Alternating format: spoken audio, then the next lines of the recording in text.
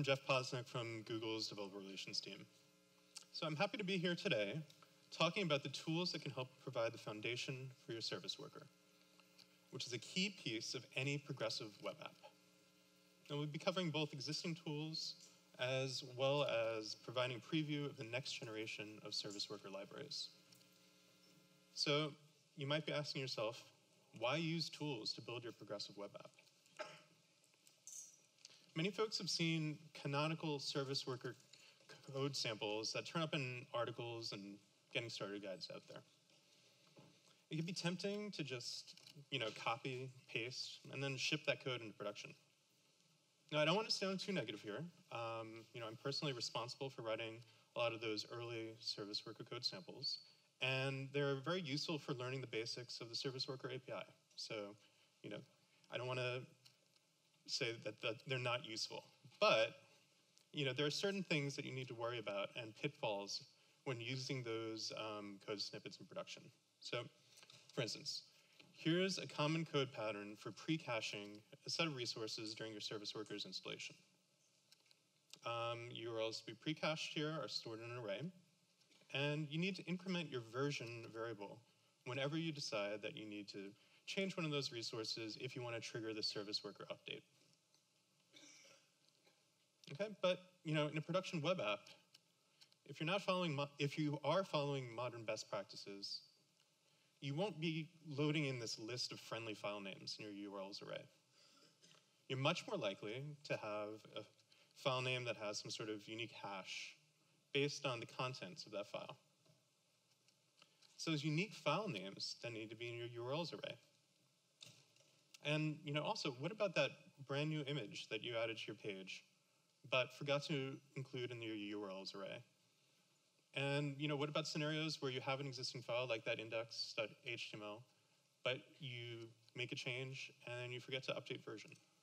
These are all some common pitfalls you might run into. And these pitfalls extend to the code that you use to clean up your pre-cache entries, which is something that normally happens inside the activate handler in a service worker. So you can see a code snippet here used to delete old pre-cache content whenever a new service worker activates. But what if your service worker updated because of just a small change to a single file? Why throw away everything else that was previously pre-cached instead of reusing the entries that haven't changed? And finally, you may have seen samples like this of a fetch handler that performs runtime caching. And in this case, it's using a cache-first policy. The problem is the code adds to the runtime cache, but never cleans up entries. So you may not realize it, but the cache storage API just ignores the cache expiration HTTP response headers. When you're dealing with the cache storage API, it's not going to look at the max age and things like that and automatically expire entries for you. So you could easily clog up every user's device with larger resources that were needed for one specific page, maybe a month ago, but they're never going to be used again. So hopefully I've opened your eyes to a few of the things you want to avoid. But on the flip side, let's talk about what you should implement whenever you're building a production-ready service worker. So first, your service worker should use an asset manifest generated based on the actual files that you're deploying to your site, including whatever fingerprints might be in the file names and things like that. That manifest should determine which resources are used to pre-cache rather than a hard-coded list. And this means that you don't have to worry about leaving out crucial files that you added in late in your build process and forgot to update the service worker to pick up. Second, the asset manifest should keep track of the hashes or fingerprints of each file for you and make sure that only files that have been changed are invalidated and downloaded again. So anything that hasn't changed should be kept around rather than being thrown away. And this means you never have to worry about remembering to bump that version variable each time you change a file. And it also means that your activate handler isn't going to throw away content that's still valid and useful. Finally, you need a least recently used expiration policy for your runtime caches. You might use a maximum number of entries, or you might want to have a maximum age for the entries, or you might want to have a mix of both. And this prevents your caches from growing indefinitely. And it ensures that frequently used content is kept around, while assets that were only used in the past will be cleaned up. All right, so how can you make sure that all the production-ready checklist items are taken care of? Hopefully everybody wants to go out and build something right now. And not surprisingly, the answer is tooling. So despite that tongue-in-cheek text on the slide, I'm actually a big fan of using the right tools for a given job. And there are few tools available today that we could specifically recommend for building a production-ready service worker. Okay, so first is SW Precache. It's a build time tool that generates your service worker file for you. So the generated file contains an asset manifest and install, activate, and fetch handlers that follow the best practices we've been talking about all along. There's also SW Toolbox. And this is a runtime library that extends the behavior of an existing service worker and specifically focuses on runtime caching strategies. So it implements a number of common strategies that you could use right out of the box without having to, write your own code, or more likely go to Jake's offline cookbook and copy and paste that code. We've done that for you. So, even if you don't realize that what you see in this diagram is a stale while revalidate strategy, you can make use of it right away. And SW Toolbox also takes care of cache expiration for anything that's added to these runtime caches. So SW Precache and SW Toolbox complement each other, and they can be used together to handle both the pre-caching and the runtime caching for your progressive web app. So in fact, we've got a few projects that are pre-configured to use both of the libraries out of the box. First of all, we have Web Starter Kit, and it provides boilerplate for common web development scenarios. SW Precache and SW Toolbox are baked right in to the build process that it uses, making your new web app offline first by default. We also have Polymer Starter Kit, and it's another great jumping off point for developers who want to build their progressive web app with web components. And the service worker libraries are included here as well. So they ensure that the assets needed to render routes are loaded quickly and that everything works offline. But we know that not everybody is going to be beginning from scratch with a starter kit, though. Many developers with existing projects are using a Webpack-based build process, and SW Precache works for them too. So a member of the community, Will Farley, shout out to Will, is kind enough to maintain the SW Precache Webpack plugin, and we appreciate his hard work there. So in fact, Lyft talked a little bit about their new PWA. This is what they're using under the hood to generate their service worker.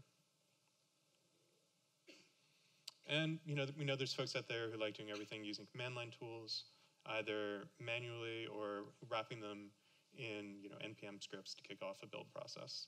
So we've got you covered as well. SW Precache just has a command line interface that can be used to hook into these build processes, and you can trigger it as part of your normal build setup.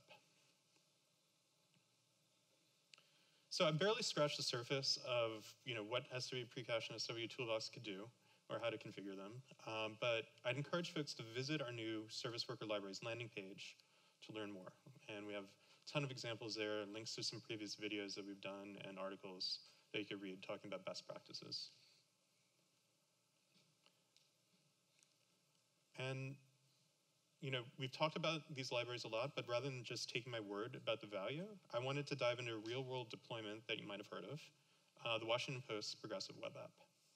So let's see how they're using SW Precache and SW Toolbox. We're looking at a very lightly edited version of their entire SW Precache configuration. So passing this configuration in during their build process is all it takes to generate the service worker file that they've deployed to actual production use. And let's dig into some of those specific settings to see how they're making use of them. First, they're using this option, static file globs, to define a list of patterns that match files in their build directory. And this is that alternative to hard coding a list of URLs. Anything that matches this pattern is automatically pre-cached, and the cache entries are automatically versioned and kept up to date by the service worker that's generated. Next comes their runtime caching configuration. This is actually a way of using both SW precache and SW toolbox together very easily. And it tells SW precache to automatically include SW toolbox in the generated service worker file and to configure it based on the provided settings. So in this case, they define a URL pattern matching things that are going against their content API. And they apply a network-first strategy to those requests. They're also able to define that cache expiration that we talked about, which means that entries from a given period that are not used anymore will be expired from the cache without just building up over time.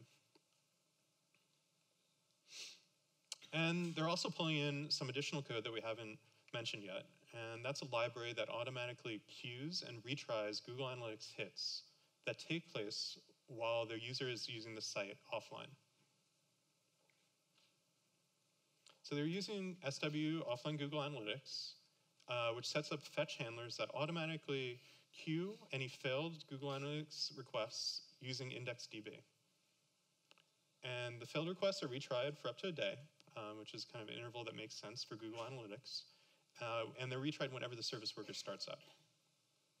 So the library preserves the original event time automatically for you, meaning that assuming the request is able to make it to Google Analytics because the device comes back online, the data has the correct timestamp attributed to it. So everything works as you would expect, and you don't lose the nuance about when an event actually happened just because the site was offline. All right, so you've seen a real-world example of using the libraries to generate a service worker file, but how do you confirm that your progressive web app is using the service worker effectively? So if you've been listening to any of the previous talks, this is probably not a surprise. We've got a tool for that called Lighthouse. And Lighthouse automatically tests for many of the things a progressive web app should do, including whether the service worker is behaving as expected. So this screenshot shows a Lighthouse Chrome extension interface run against the Washington Post progressive web app. You can see confirmation in the highlighted section that their PWA has a registered service worker and that it serves content even when the network is disabled. And Lighthouse will also generate useful performance metrics allowing you to judge other stats that are very relevant to any progressive web app. So Lighthouse is a very useful tool. I'm going to hammer home a point that we've been making again and again. It's something to supplement testing on actual devices. So please don't use it just exclusively, but also confirm behavior of your service worker on real-world devices, on real-world networks. But while I've been talking about the Washington Post up to now, they're not alone when it comes to production SW precache and SW toolbox deployments. So here's just a subset of partners that are using these libraries to power their service worker in production. And you can feel confident knowing that these libraries are ready to use and battle tested. But the flip side of being tried and true, though, is that the libraries were originally written back in 2014. So I'm sure there's like some formula equivalent to like dog years, but for JavaScript libraries. I'm sure that by whatever metric, these libraries kind of are in like the distinguished elder statesman phase. It's getting on a little bit. But I want to reinforce that they're not deprecated. We're not deprecating everything. Everything is still supported. And if you're already using them or starting a new project today, they really do remain the right choice. But best practices are always changing.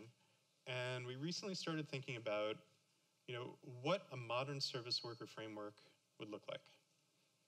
And we're still very early on, but we wanted to give everyone a sneak preview of what we're thinking about. All right, so just want to outline a few of our high-level goals for this project. Developers who want to use just a small bit of functionality, like cache expiration, should be able to import just the code that they want by bundling in ES 2015 modules with very little overhead. At the same time, developers who opt in to using all the functionality should feel like they're using a single coherent framework. Kind of wanted to get rid of that weird divide between SW Precache and SW Toolbox, where they feel like they're two separate projects. And most importantly, we have a strong set of features that we know developers need in production, and we want to have parity with those features with our new offering. We don't want this to feel like a regression in any way. All right, so let's dive in a little bit about what we're thinking. Conceptually, we split the new framework into 3 layers: routing, runtime handlers, and request behaviors. So here's an overview of each of those. So first up is our routing layer, which is responsible for setting up fetch handlers that respond to specific types of requests. So we're envisioning built-in classes to handle like regular expression and express style routes, similar to how SW Toolbox is currently configured for runtime caching. The router class also lays the groundwork for more complex routing in the future, and we're excited to see what we could build on top of that. But going down one layer from routing is our runtime handler layer. And this is a set of classes that implement common runtime caching strategies like stale while revalidate or network first. And by default, they won't modify the outgoing requests, and they'll just use an appropriate cache based on the service worker's registration scope. But we wanted to provide a flexible way of opting into different behaviors to customize those defaults in a way that makes sense for your application. And that's where we get to the request behaviors layer. So this is the innermost layer, and it allows you to configure the runtime handlers and take specific actions in response to one or more custom callbacks that the runtime handlers know how to trigger. So to start with, we're thinking about 3 custom callbacks, and those are request will fetch, fetch did fail, and cache did update. So here's a quick look at how those callbacks fit into the request lifecycle. Prior to contacting the network, a runtime handler will trigger any registered request will fetch callbacks. And this allows the service worker to modify the request before it's made. So if that network request happens to fail, any fetch did callback handlers get triggered. And finally, if the handler was successful, you have a new response from the network and the cache gets updated, this is our opportunity to call any cache did update callbacks. So, so let's take a look at some of the behaviors we're planning to implement on top of this system of callbacks and triggers. So first, we're exploring responsive image behavior that would be triggered during the request will fetch callback. And it could take current device's capabilities into account and modify the outgoing image request URL accordingly, and do some pretty smart things in terms of what it actually loads in terms of the URL. We're also thinking about a background sync queue, and the idea is that this would be triggered by fetch did fail whenever there's a network request that fails. And this would be a more general version of what we have implemented, and I talked about a little bit earlier, for Google Analytics. And it would just allow you to opt in to the same sort of behavior for your own types of requests. And additionally, it would probably make sense to use that new sync event that gets fired in the service worker for doing smart retries of those requests. So I'd also like to take the cache expiration logic that's currently deeply embedded in SW Toolbox and make it available via a reusable behavior. And this would be triggered by the cache did update. If something gets written to the cache, you'd be able to talk about how the cache would be modified and cleaning up old entries and things like that. And we also have plans for another behavior triggered by cache did update. And this one would use the new broadcast channel API, which is super cool. And it would let pages know when a previously cached resource has been updated. The client page could then take appropriate action, like prompting users to reload the article that they're reading and see the latest updates based on the new cache entry. All right, so what does it look like when all these pieces are used together as part of a new framework? let's walk through the code sample. So first thing we're doing is setting up a request wrapper to configure our caching, and also to configure the type of callbacks that are triggered. And in this particular case, we're using the broadcast cache update behavior. Next, we're configuring a route to automatically apply a handler whenever a condition is met. So here, we're just checking to see if the URL ends in JSON, and if there's a match, we'll apply the stale while revalidate handler using the wrapper that we just configured for the cache behavior. So finally, we take our route and we use it to configure a new router. And this also lets us set up a default handler to use for other requests that aren't explicitly matched by our route. So you can see here the entirety of the code snippet and how everything, hopefully, fits together as a cohesive framework. But we know that not everybody wants to opt into using a full framework, and we don't want to leave those developers behind. So here's an example of how you could write your own service worker code to manage caches, but just pull in the broadcast cache update behavior and manually use it, independent of that automatic trigger cache should update. So if you want to mix it into your existing code, that should work too.